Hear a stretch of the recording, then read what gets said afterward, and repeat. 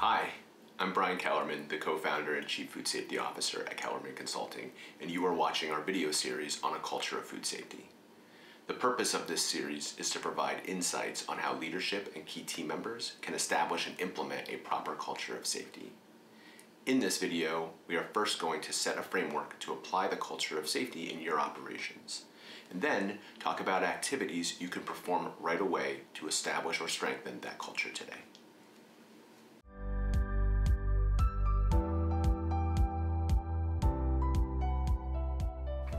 So first we need to define accountability. Accountability is taking responsibility for actions and interactions in the facility. Accountability occurs when each employee sees their own efforts and actions in the food that is produced or handled in the facility, and also when they recognize the rules of the facility and accept that those rules are important. It is essential that accountability must also apply to the people in charge, which are the leaders, managers, and supervisors. All the rules must apply to everyone, and we must make sure that expectations are not ignored when they are inconvenient. Appropriate actions to develop a culture of food safety at the facility all involve accountability.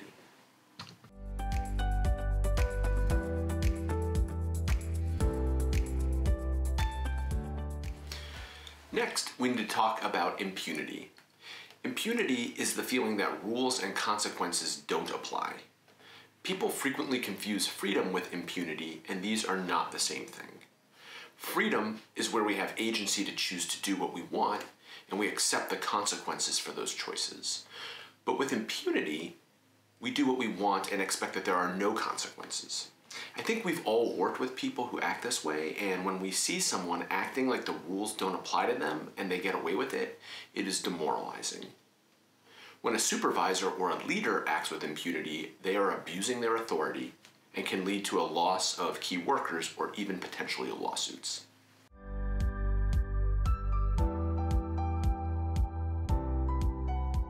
As we set the framework for understanding a culture of food safety, we need to merge the two concepts of the culture, which are accountability and impunity, that we have defined in the previous section.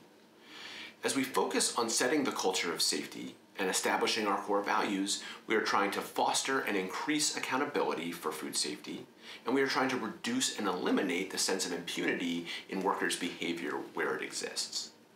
This requires leadership, and management and supervisors all have to do their part.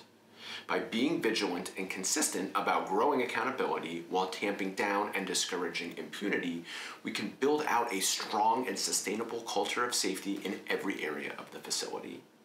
Remember, the culture of food safety applies to the production areas and the administrative offices.